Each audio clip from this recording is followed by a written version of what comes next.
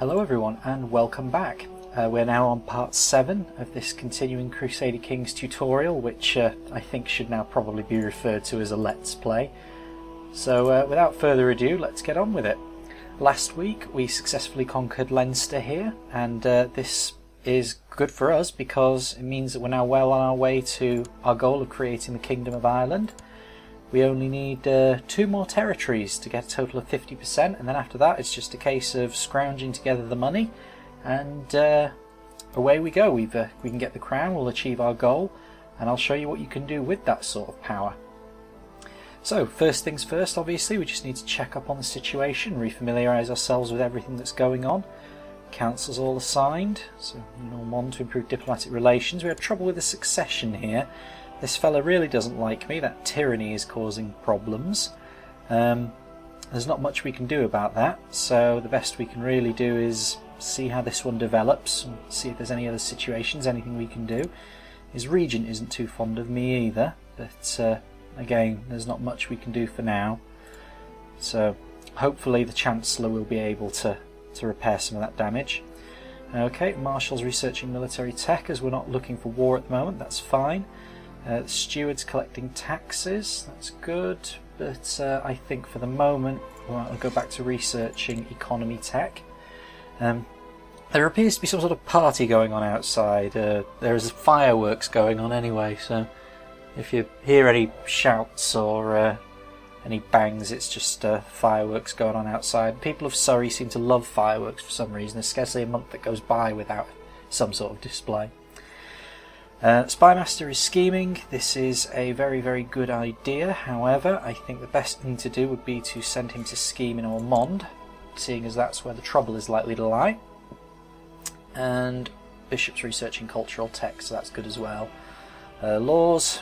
We want to be changing these succession laws, but it's going to be a while before we can do that yet. Rule isn't quite there. Not really happy with messing about with the technology too much yet. We'll leave that as is. The military, we're not too worried about the military at the moment, seeing as we can probably fight off any invasion through sheer weight of power at the moment and the size of my domain here. Intrigue, no currently active plots, no prisoners, no known plots, no threats. Fantastic. No factions, and religion. We've not got a problem here. My vassal bishops like their pope more than they like me. Except this guy, who's a heretic, so he pays me taxes anyway. So we're all good. 2 weak claims can be pressed, neither of which is really beneficial at the moment. Seeing as this guy, his children are of the Jimena dynasty, so title loss on succession is this lot, but that's because of Gavelkind. And you'll see here I have 2 siblings. These are currently my heirs. So this is my primary heir who will inherit my main titles, but his sibling will also, because of Gavelkind's succession, is entitled to a slice of the pie as well. So one of them will get one of my duchies, the Duchy of Munster, the other will get one of my other duchies, the Duchy of Leinster. So that is not fun, because that will essentially split my realm in half. Now if I had the kingship, the primary claimant would get the kingship, secondary claimants would only be able to get duchies, and those duchies would still be loyal to the king. So this is another reason why it's a very good idea to try and have that one title the highest that you can. And bear in mind as well, if you had 2 crowns, so if you controlled 2 kingdoms, and you had Gavelkind's succession, you will lose one of those crowns. So important considerations there, and it's why you need to pay attention to your succession laws. Hopefully we'll be able to touch on that in this video. For now though, let's just see if there's anything we can do with regards. Yep, we can hold a feast here. I wonder if I can try and bribe this little sod to turn up. I've not got enough money to send a gift, so not much I can do there. I might try revoking his titles, because I should have enough military power from my vassals to do that, but my levies have been up for a while, so it's a bit risky. Okay, no problems with any other of my vassals, just him. Someone of my dynasty has become of legal age, and he has become a fortune builder. So let's just pause for a moment. Now, as this person is of my dynasty and male, they are very potent as a means of expanding my realm through claims. So, for example, what I could do is, say there was a female ruler, marry him to the female ruler, in a straightforward, not matrilineal marriage. His children would then come in my dynasty. When they die, when the ruler dies, the title passes to her children, thus the title passes into my dynasty. Once it's within my dynasty, it's a lot easier to get into my realm. And what do you know?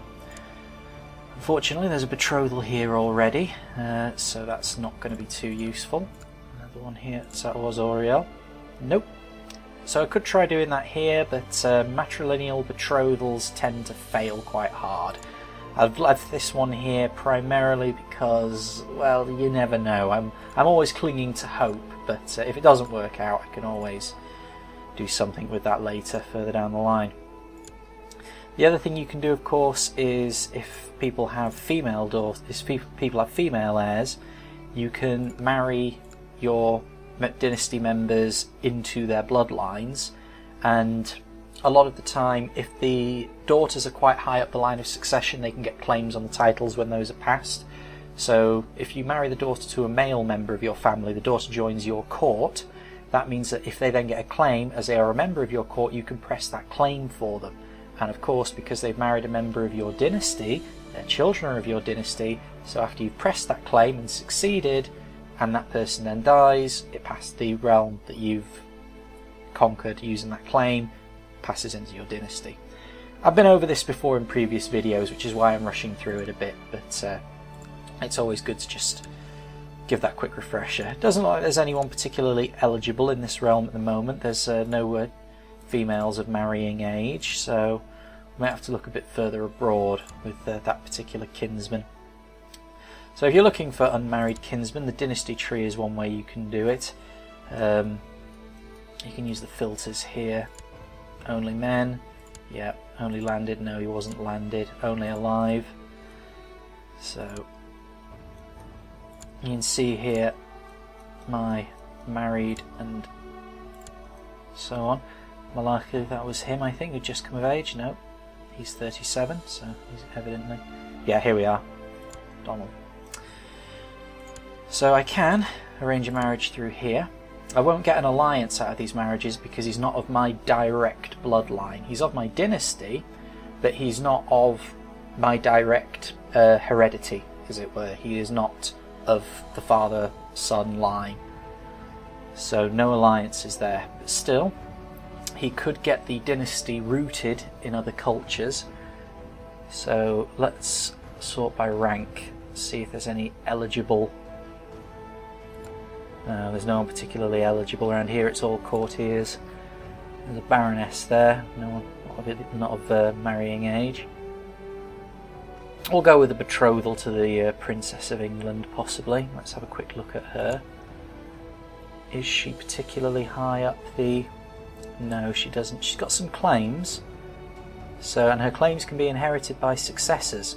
So, if I can marry this guy to her, that claim on the Kingdom of England can be inherited by a successor, and I could quite possibly end up controlling who gets put on the throne of England. You see, these two won't be inherited unless pressed in war, though. So let's just find that fellow again. Go to the character sheet, arrange marriage, Tilde, Princess of England. He'll get a lot of prestige out of that as well, so that's good for him. So that's going to set up that betrothal. Set the feast going. Obviously the guy from Ormond isn't going to come because he hates my guts, but that's his problem, not mine. Okay, gain some intrigue from the Spy Master. That's useful. That will actually be quite useful, even if I don't want to.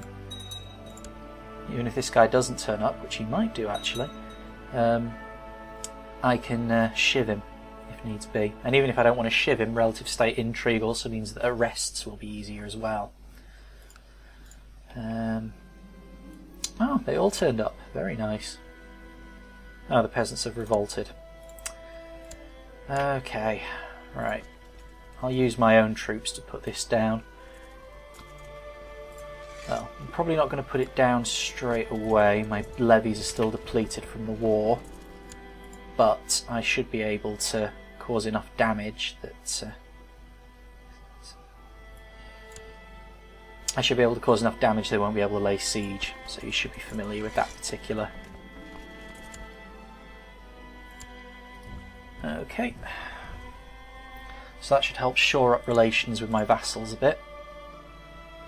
See, people are a little less annoyed with me now.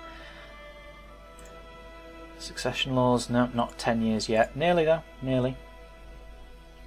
And there we go, that's broken. Rebels tend to have very low morale, very poor equipment, so defeating them is not particularly hard. So we should also probably consider how we're going to achieve conquering these last two territories.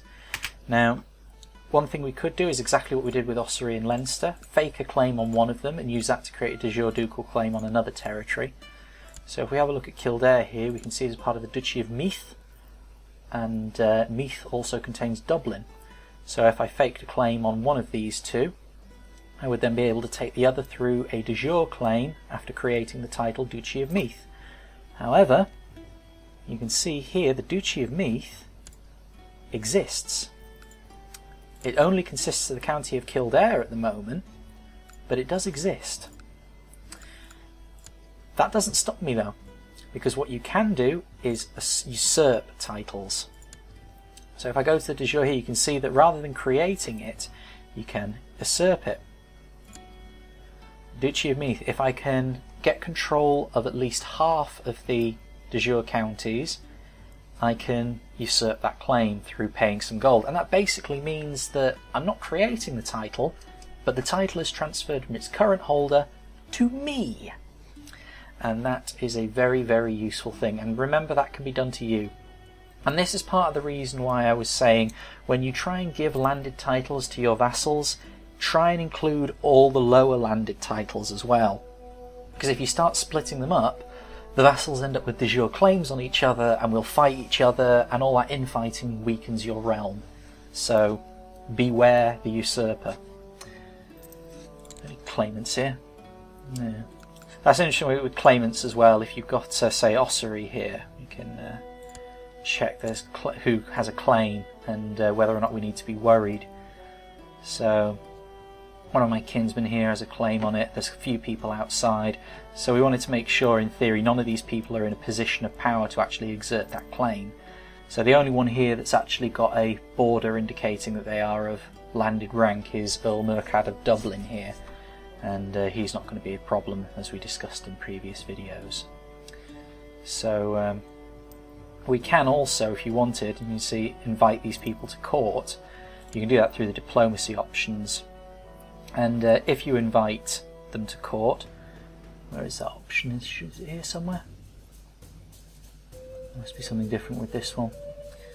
I don't think they always can accept an offer of invitation to court. I think that might be a... are we de jure, Duchy of Leinster, claimants? I don't know, we just wanted the county of Ossory's claimants, didn't we? Okay, that's odd. Oh, right, this one's already part of my court, is why. Let's try Marshal of Oriel. Let's see who this person is. Courtier in Oriel. Yeah, you see, this guy is non-land. This guy is not landed. He is not within my court already, so he can be invited to join the court. So what I could do is, say I didn't own Ossory, I could invite him to my court, press that claim on his behalf. Now that alone doesn't do me much good because he's from a completely different dynasty. However, what I could do is marry him matrilineally to somebody of my dynasty, so again, their children are of my dynasty, and that way, when he's put on the throne, well, when he's put on that particular seat of power, as it were, for that particular county, in this case Ossory, he dies, the title passes into my dynasty, and from that dynasty it's then a lot easier to convince people to swear fealty and vassalization and so on. So, continuing the clock. Now ideally, what I will do is forge a claim on Kildare or Dublin, because that's probably the quickest way to expand at the moment, but I also need to get married, because I have no heirs at the moment. So what I'm going to do is break this betrothal, and then see if I can get the marriage, and I can. Ooh, political concerns, that's good. Political concerns usually means that the person has claims, titles, and so on.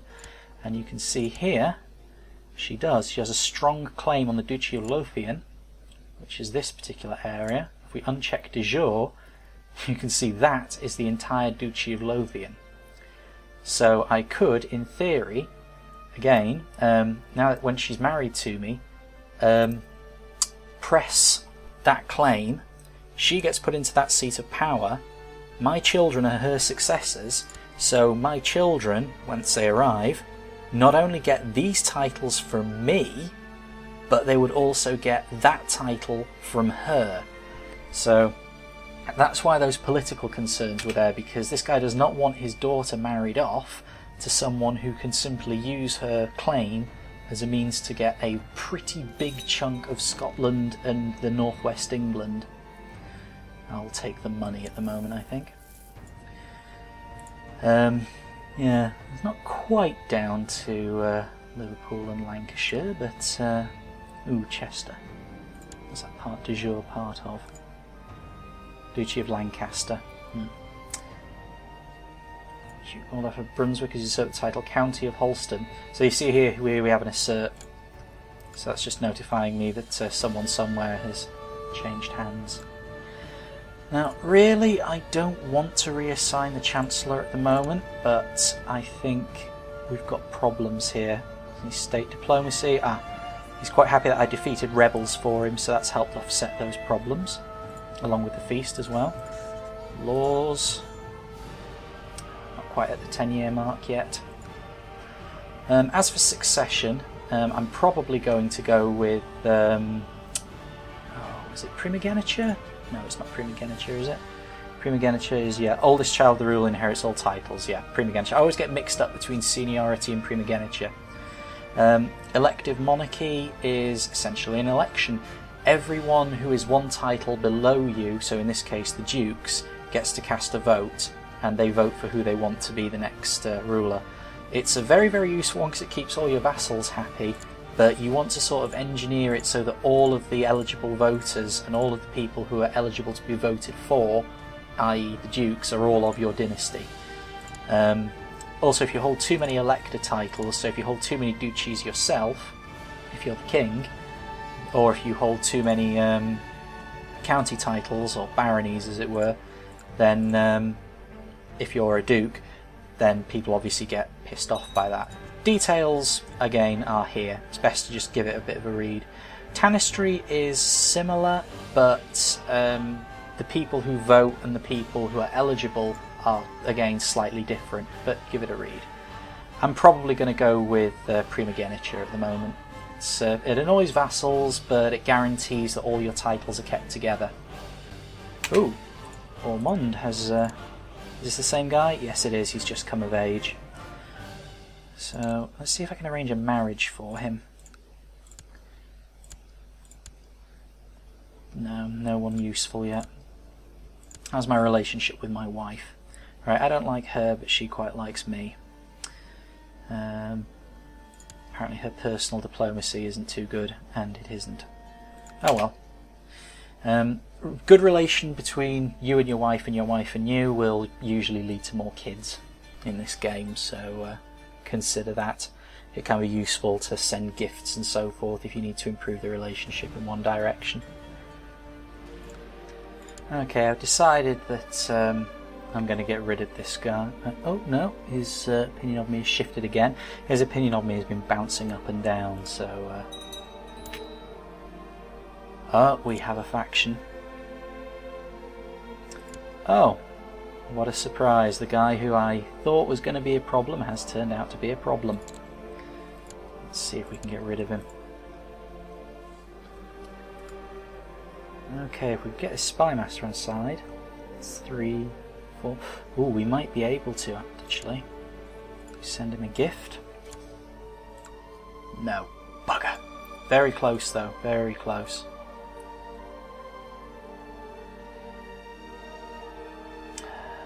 No one else. Okay, so now we're in quite an unpleasant position here because this guy has formed a faction. He has no members yet, but his military position is very strong. primarily because we just don't have the military still hasn't recovered from those wars I've been fighting yet. So how can we go about this? Well, there are a few options here. Build spy network, so that can improve the assassination chances here. Because I'm now considering this guy hostile. It is now open season on he and his. I could try and revoke his title here and now, but I would gain even more tyranny for doing so, because he's done nothing wrong. Forming factions is in theory the proper way to achieve these sorts of changes within the game. And by the proper way I of course mean the way that is not frowned upon, but rather than the way that you have to do it. So imprisoning him will incur tyranny, and I don't think I can handle any more tyranny.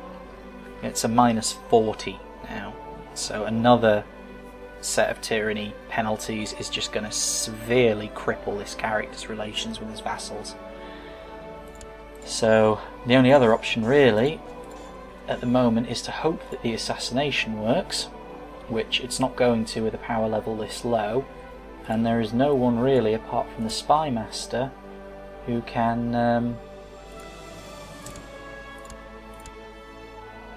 really give me that extra boost. Marry this courtier off to him might improve our relations slightly.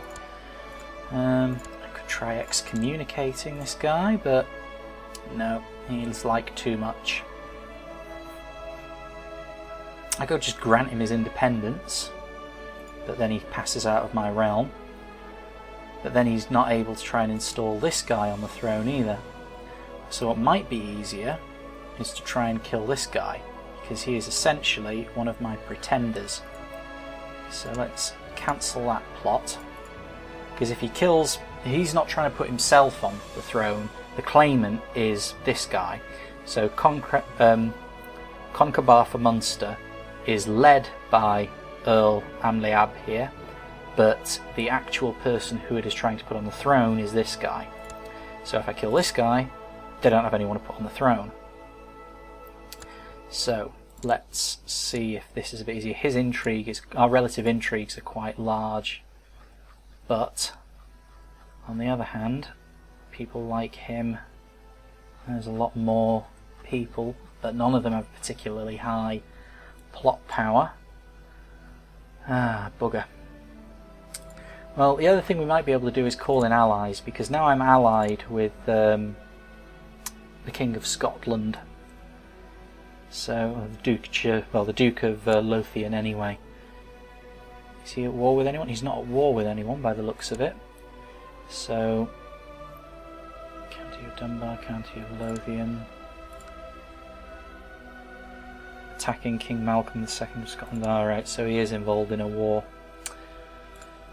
That means it's unlikely that he'll come to my aid in a fight, but a fight may very well be coming up. So I dare not imprison him, because even if he doesn't raise his flag in rebellion, the tyranny is just going to be too much of an issue. So all I can really do now is hope. So I'm going to switch my marshal over to train troops, because at the very least that's going to give me a bit more of a boost. Train troops. So, and okay. I'll have my steward oversee construction in Thormond and build a wooden palisade here. It gives me a tiny bit extra levy, but right now I need every last soldier I can get. I still don't have enough income to really get mercenaries, so unfortunately that's out of the question. And this guy is going to be problematic. Okay. Cancel that plot, go back to the original, because this had a much better chance of succeeding, and we can only hope that perhaps one of these idiots will see reason and help me out. So he's accepted the offer to get married. Is there anything else? We've got any? I could give one of my children to him to educate. That would improve his opinion of me quite a bit. I don't think I can give it to him directly. Yeah.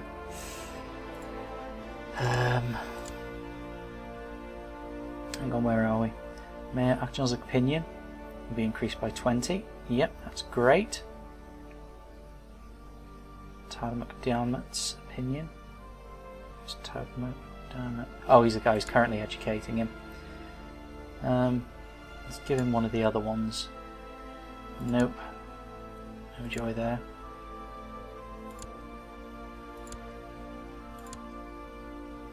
Alright, we'll give him the one who isn't my heir. So I'll take the penalty from this Duke Brian II there, in the hopes that I can... I just need a little bit more to get this guy on side. Okay, he's accepted that. Come on, join the plot, join the plot, yes! There we go. Okay, so he's going to add like 180 something to this plot, so that could very well tip the balance here. All we need to do is hold out. Okay, I've lost the trusting trait, which improves my intrigue by 2, because I've lost that -2 modifier. So you can see that one's now gone up by 10% anyway, without even having someone in there. So the plot power is at 242%. And he's pushed for it. 74.8% of the liege. This is going to be one of those wars where there's going to be 1 or 2 battles and everyone's too shagged out to actually fight any further. Let's raise the levies. Because we are going to war.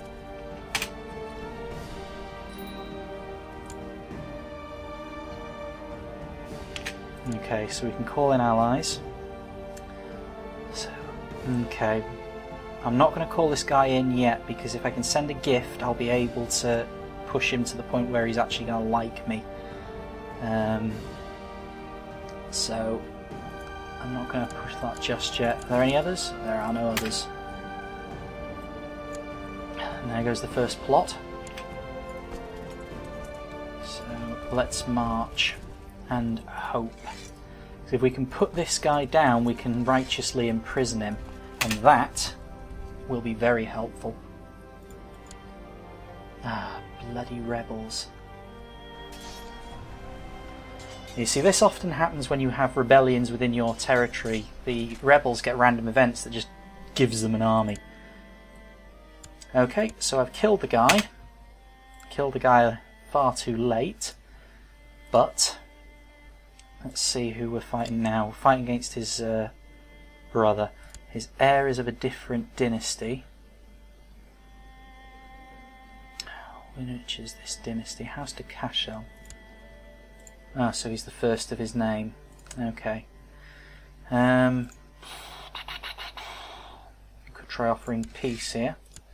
He might not want to continue this war. Oh, he does.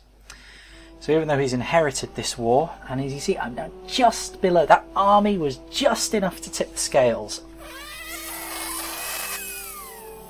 Flaming hell, I hate those random events. But still, that's the game. We've got to work with them. So I might as well merge these armies together, and I'll leave them here for now, in the hope... Well, no, if I leave them there, there's going to be other random events. But there might be random events in my favour that will lower the number of defenders in the siege. So I'll leave them there for now and just hope that I can get some more military in. No, I still like the other one too much even after death. So who's this heir here? Let's see if I can marry him. Well, I'm not going to marry him, but I keep forgetting I've got no female people of my dynasty to go in matrilineal marriages. So that decision not to marry this character straight away is really biting down hard now. As is needing to keep my bleeding levies up. But we should be okay. Still not ready for 10 years. So I'm choosing to leave this guy here because, well, there's random events that may deplete the attackers, there's also random events that deplete the defenders. This guy at 95 strength, that army ain't going to be causing problems. So, okay, so we can get some 10 more troops in there. It's not going to be enough to tip the balance, but every little helps. Now, do I want to kill this guy? Yes, I think I do. At the very least, it'll keep the forces there wrong-footed. Spymaster still likes me, so I might as well use that. So, it's these sorts of little tricks that can help destabilise a realm long enough for you to actually make a meaningful difference in these war efforts. Hopefully. Yes, excellent. So he's now cacked it. So now it's this guy. And you can see now I think we're murdering our way through the court. I don't think he's got... Yeah, there's no claims here, so the title is now passing through the court because we have literally just ripped the dynasty up. So we're going to continue to do so. Unfortunately, this guy's quite a high martial score as well, so could have probably just left the kid there. His intrigue isn't bad either, but wait, is that Spymaster? I think it is the Spymaster. No, there's the Spymaster.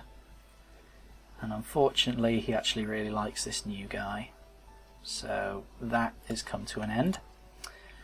The killing has stopped. Well, back alley killing anyway. I just wish I could raise at 91. That would be more than enough to finish the job. Okay, my wife is pregnant. This is useful. This is very good. I've known her for 10 years. I need peace so I can change these bloody succession laws to something that doesn't suck. Oh, something's gone on here. Oh, at some point somewhere the number of defenders was decreased. I'm not entirely sure what happened, but either way I'm going to be very grateful for it. I'll probably look over this video once we're done recording and see what happened there, because I have absolutely no smegging clue. Okay, so it's only a matter of time now before that one is torn down, assuming I don't get really unlucky with the random events. Can't do any of the good stuff. Right, I'm going to switch over to fabricating claims as well, because I'm going to claim this place for my own before long. Fabricate a claim on Kildare. Kildare will do nicely, because that way I can get the... I should be able to grab the duchy quite easily as well. It would probably be wise to actually start investing a little bit more. Oh, bloody hell, that was quick. Okay, I now have that claim. Oh, well done, Chancellor. I may actually bother to learn how to pronounce your name now. Either way, it's going to be a while before I can switch him over again, but the next stage of the plan is now in place. I just need to put down this rebellion, recover from these wars, and then I'm in a very good position to claim Kildare from Kildare, usurp the title of the Duchy of Meath, and using that title create a casus belli for Dublin, and then once I've claimed Dublin I should have enough territories to create a Kingdom of Ireland. So we now have a much clearer plan, and I have a son. So we're going to try and finish up this battle, change the succession laws, then bring this video to a close, and then on the next video hopefully I can go over just preparing for this last big push, and from then on we should be very close to the end of this idea of calling this video at quits once I become the King of Ireland, and I'm sure a lot of you are going to request that I carry this on, and we'll see. We'll see. There's other things that I'd like to do, but I've got to admit I have enjoyed these videos, and I have enjoyed the fact that so many of you seem to enjoy them as well. So we'll see where that one goes. But for now, we're finishing up these sieges here. We can relocate. Okay, let's have a quick check of the opinions. We'll start sowing dissent in Kildare, because that will weaken the relationship between the owner and his vassals, thus reducing the strength of his military, thus making the inevitable attack much easier. There's no point in trying to secure relations with Ormond because, frankly, I'm probably just going to nick it. Nearly there. Okay, fantastic. Pause the game, offer peace, enforce demands. Okay. Let's just disband these levies before they cause any more unrest with my vassals. Right, so, now succession laws. No vassal has a negative opinion of you, that's another requirement. And guess which vassal does? That's right, the one I just kicked the shit out of. What a surprise. All the others love me. I think that tyranny must have worn off. No, it hasn't. Oh no, it's crushed a major revolt. People quite like it when you prove how strong you are. Makes your claim seem a lot more legitimate. Okay, so I could try buttering this guy up. His heir doesn't like me either, possibly because of the amount of war I've been waging. Well, no, they've got no reason to like me, but they've got that tyranny thing to contend with. Now,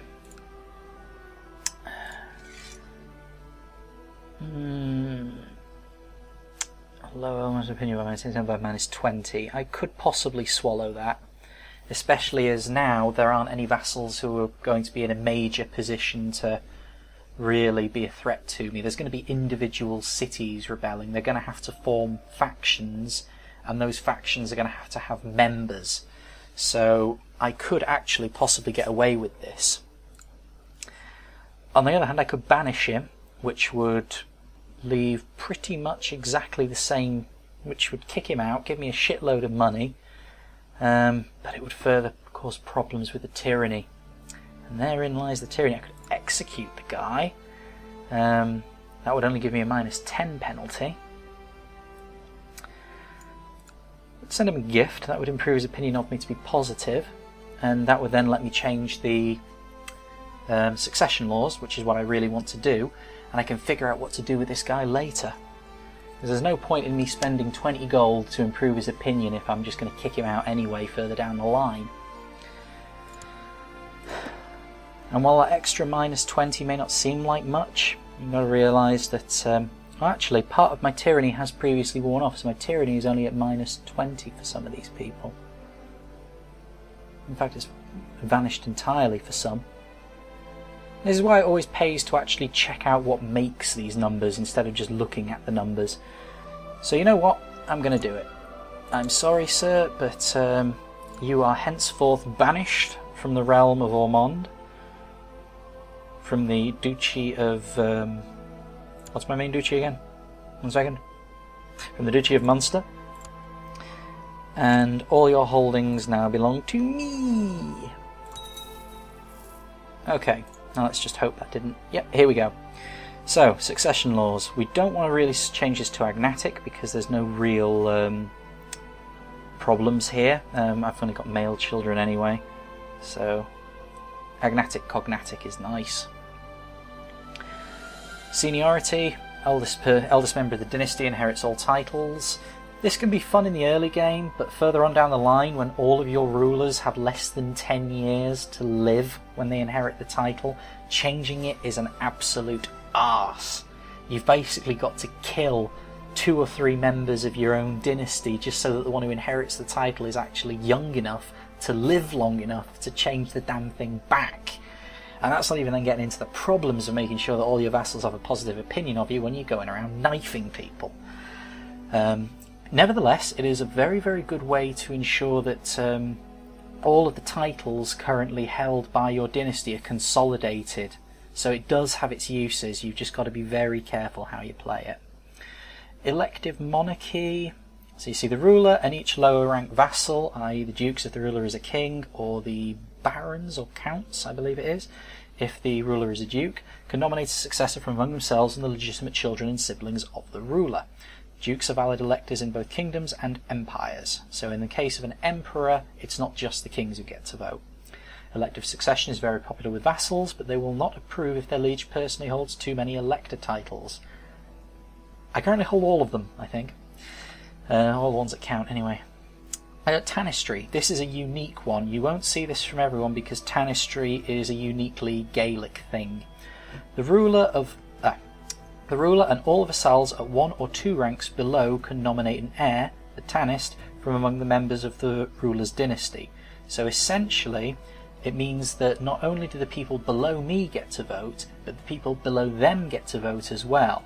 However, they can only vote for members of my dynasty.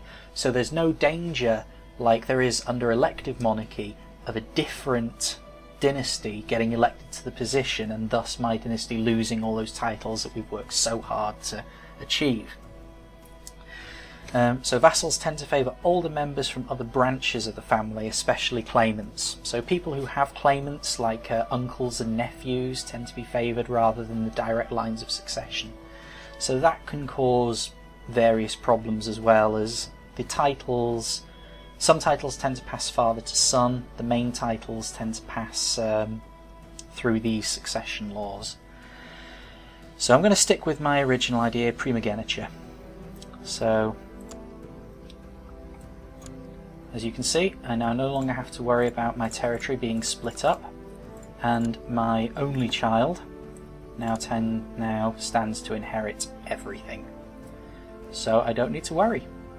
I think the only pretenders that he has are going to be these two, his siblings, and depending on how useful they are, I might let them come of age, have children, and then kill them, because that means that the only pretenders then will be any other children that I have. Okay, so we've changed succession laws. I might want to change these feudal levies, actually. It's not really worth it just for a +5 modifier if I drop it to normal. I'll leave those as they are for now. So we've changed succession laws. We've had a quick look at succession laws and what they actually can entail. My military is now very, very potent, but is not quite at full strength, because obviously I've taken losses in fighting so many wars in quick succession. So I'm not going to go straight for Kildare. I'm not going to press that claim straight away. I'm going to wait a while and then press that claim. So hopefully my Chancellor can sow distrust as well. And in the meantime, I'm going to send my Spy Master into Kildare as well to help try and weaken them politically before the big push. I've got a lot of people who don't like me here. That's not very good. These are the people who remember the tyranny and see why that's been built up so much. So what might be worth doing is holding some feasts, because I don't believe that many of these aren't actually direct vassals, they're courtiers. So they should still be influenced by the extra diplomacy boost I get from the feasts without necessarily needing to turn up to them. So that's the plan. Consolidate, reinforce, possibly actually use some of this money that I've made to build some palisades and things. So I'll do that now actually. I'll construct some castle donjons and things. Donjons are good because they give you quite a big boost to your levy size, so I'll build one there. And then I'll build a low stone wall in Ossory, or wooden palisade. So that money really should have been earmarked for the kingdom and creating the title Kingdom of Ireland, because making that money is going to be hard. But right now, that's going to ensure that my military advantage is pushed as hard as it can be, and thus I remain strong and in a position to take Kildare, and after Kildare, Dublin. So for now, however, there's only one other thing to do, which is to switch over my steward to, I think, collecting taxes. We need that money. Okay, for now, that's it for this episode. I hope you're all enjoying them. I'm not currently drunk, so that's an improvement over the last 2 episodes. As always, I encourage you to leave your comments, and like I say, I'm looking at possibly branching out into new things apart from this series. So if you've got any games that you'd like to maybe see me do a Let's Play of, or any ideas that you've got for shows that you'd like to see, or games that you'd like reviewed, anything like that, you know where the comments section is. I fully encourage you to use them, and it's great to actually have a community and so many subscribers. So until next time, I'm UVT, signing off.